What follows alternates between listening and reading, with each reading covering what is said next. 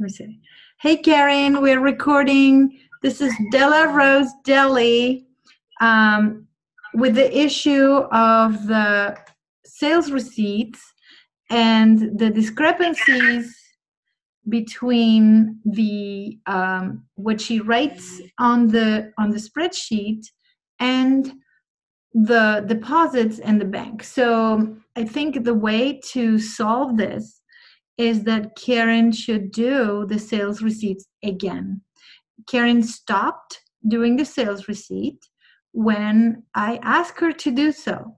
And that was because that's how she was getting the cost of goods sold at a negative. So we're grateful that she stopped doing that. But the sales receipt needs to be done. And so I'm teaching her right now. So I'm going to share the screen with Karen. Hold on.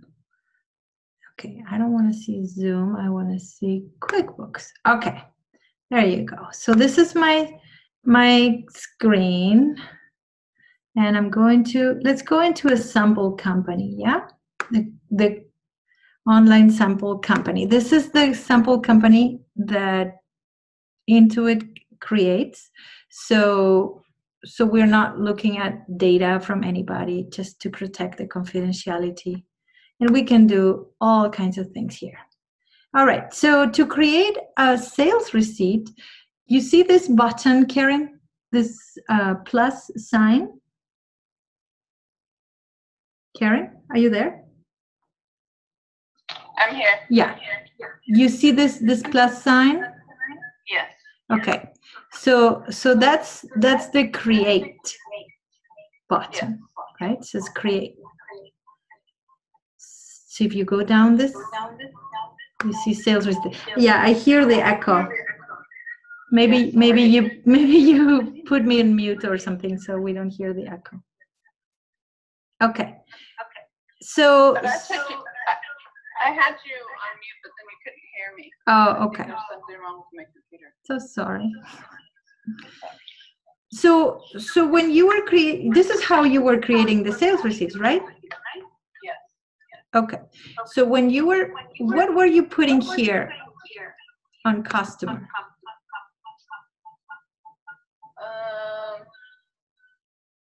Nothing? Yeah, something. Daily sales, I think. Daily sales? Yes. Okay. Since this is a sample company, it doesn't exist the daily sales. So we have to add it for this purposes. But so let's say it was daily sales. All right. So this is a sales receipt for the deposit that you made that day on the bank. So you deposit, just say cash, right? How do you deposit? You walk into the bank, right? Yeah, and you walk with cash, right? Yes. Okay, so it was a cash deposit.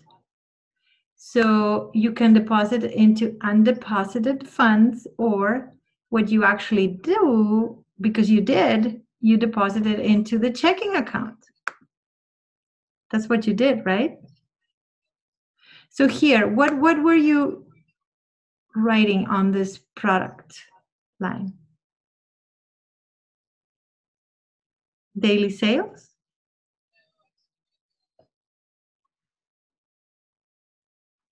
To look at it. Can I shrink your screen so I can get to my screen? Yeah.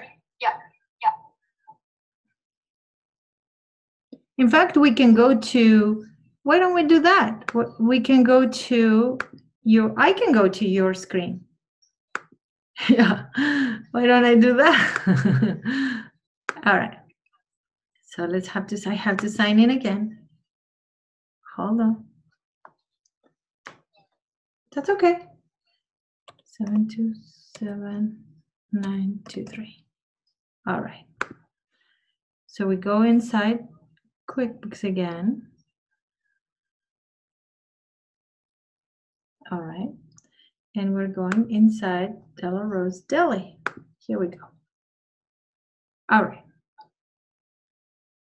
So we will look at a sales receipt and we will see how you create it. That's even better because you already know this.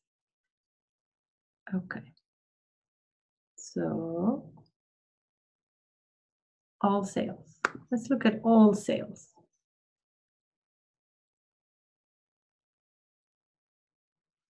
Okay, so here's daily sales.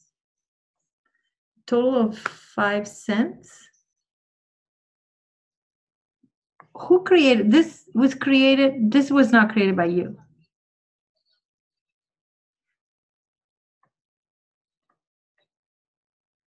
There we go. Yeah, those were not created by us. What about this one?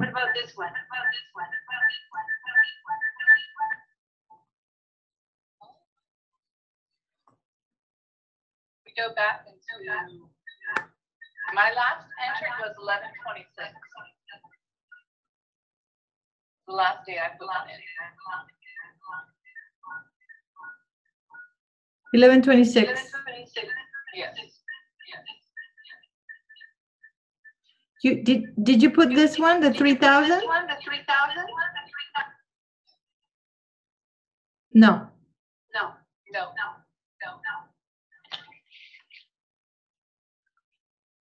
So where is the one that you did? Oh, hold on. My screen's behind you. I'm sorry. Okay. See what this is. I think they changed mine.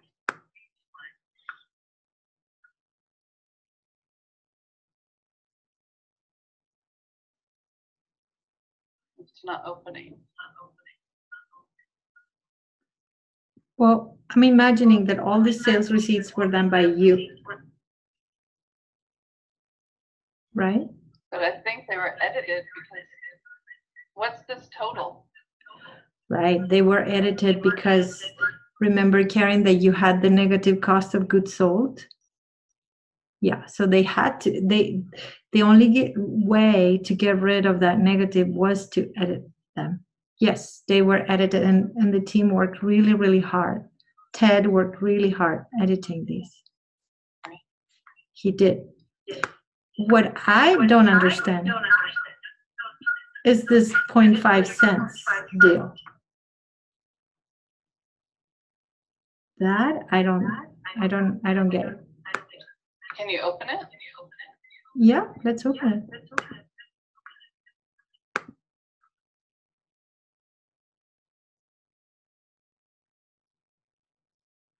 All right.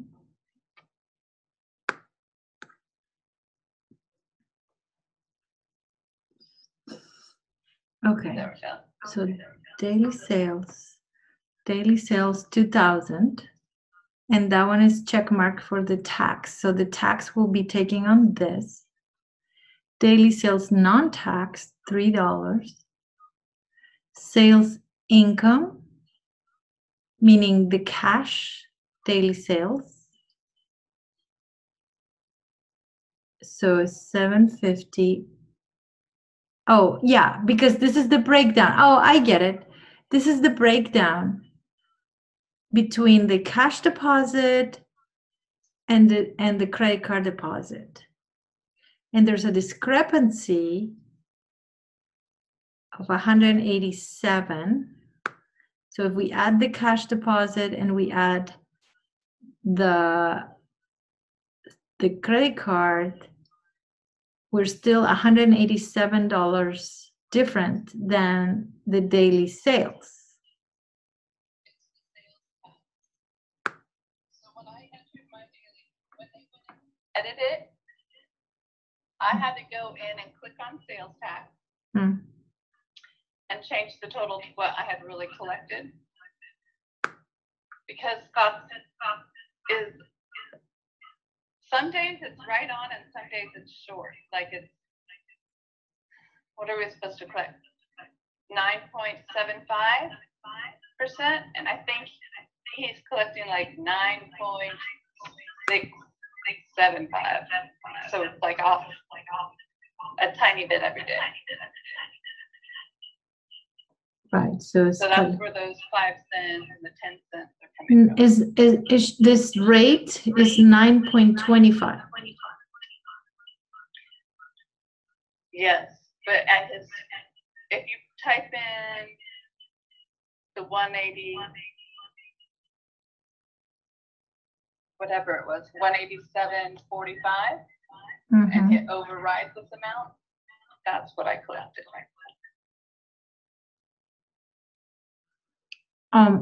So the 187.50,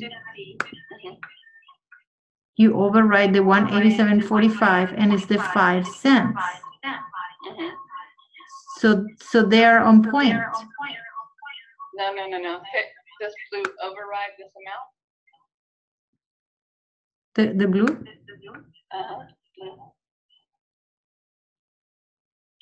Click on the blue sales tax. Yeah.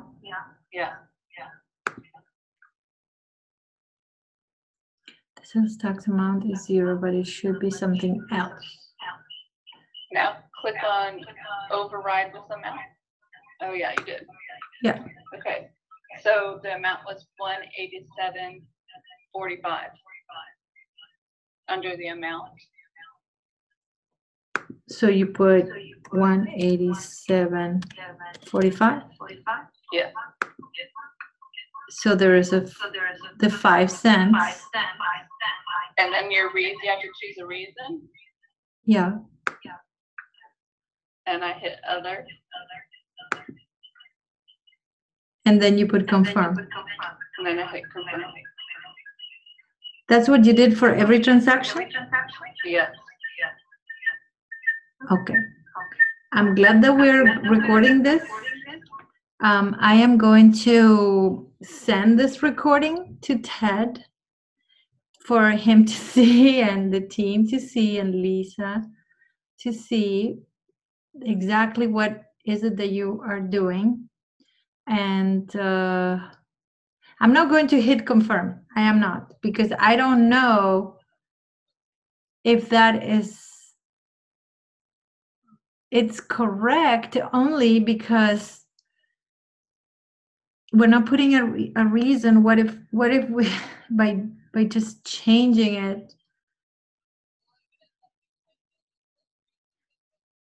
Like 9.247. But when I go to the store and I type in on the register, it says it's collecting the 9.25. Right, but it really is collecting 9.247. But the law says that you're supposed to collect the 9.25. I know. So when I go to pay the sales tax, it goes off the sales and the gross sales. It doesn't go off the amount of tax I paid. I just added up all those. Okay. And paid that amount. I just wonder. You enter the gross sales and your net sales, and it tells you how much tax you have to pay them. Yeah, but as a tax practitioner, I don't like this overriding the amounts to get a lesser tax rate. It doesn't, you know what I'm saying? That makes me very nervous. I know, but there was no way to do it, and the cash register says it's 9.25%. I mean, we even went in and tried to reprogram, and it says it's collecting that amount. But somehow it isn't. Maybe on the cash sales it isn't, or the credit card.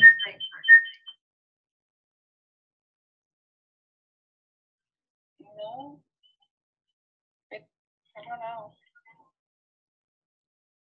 Because it's a computer, and you go in and you type in 9.25%. Right. And that's what the register is programmed at. But then when you print it out at the end of the day, it's usually off by a couple cents. Okay. I'm glad that we did this Zoom meeting where we told the team exactly what you're doing because they were asking me, what is it that she's doing? And now we know. They want me to do so I can do it correctly for them? I have a meeting with them tomorrow Okay. at 11 a.m. to talk about you. And I'm going to send them tonight, right now, this recording. And we will receive guidance. Okay? So I don't want to say something right now, but remember, I'm not only an accountant, I have a law degree and I am a tax practitioner. So I'm wearing the hat of the tax practitioner now, and I'm thinking, I don't like this overriding things and to put it less than 9.25 and putting 9.247. I mean, I just don't like it. Yeah, because you can get audited. I just don't like it. So it has got to be another way. And so I'm bringing this to the team with my concern, which from the tax perspective, and your question, which is how do you do it so it matches? Like, instead of the sales number up here, they could type in practice for me, or the right way up top instead of a number. Right. Can you type in something up there?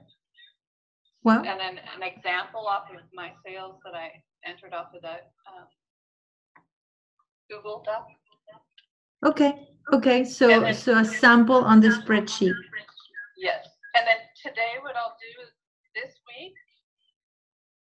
the sales from last week, from 121, I'll go in on Google Docs and put all that in, and then I'll also go in on the side and put the cash deposit. Okay. Does that make sense? So maybe that will help.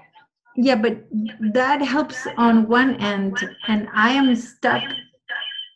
I know, but somehow we have to get the two ends to meet together. Yeah. That's all. Well, what if the register has an issue that I know you put 9.25, but maybe you have to put 9.265 or something. I don't know, and that will do the 9.25. Okay. I don't know. I'm just asking. So maybe I'll just have him do 9.65. Yeah, but that tiny percent.